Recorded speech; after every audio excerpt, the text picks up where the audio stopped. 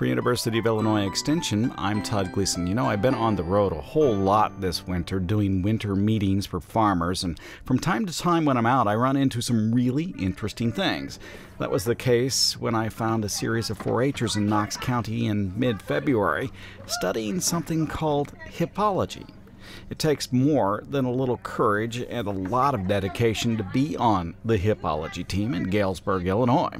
On this particular dark night, with the wind chills deep into the negative numbers, the team is broken into 2 tables, and each is tackling equine questions. Hey Grant, what is the term for sterile male equine due to removal of the testicles? They're learning horse basics, and some not-so-basics too.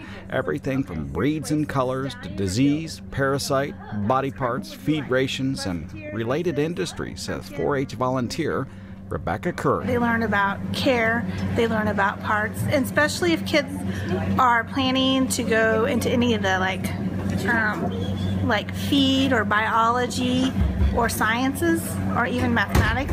A lot of the stuff they learn is a lot of the general stuff they'll even learn in a regular class in high school or junior high in biology. The pastor. The fetlock is the fetlock. By the way, 4-H is the nation's largest positive youth development and youth mentoring organization, empowering some 6 million young people in the United States, in partnership, of course, with 110 universities like the University of Illinois. 4-H life-changing programs are research-backed and available through 4-H clubs, camps, after-school, and school enrichment programs in every county and parish in the United States. For University of Illinois Extension, I'm Todd Gleason.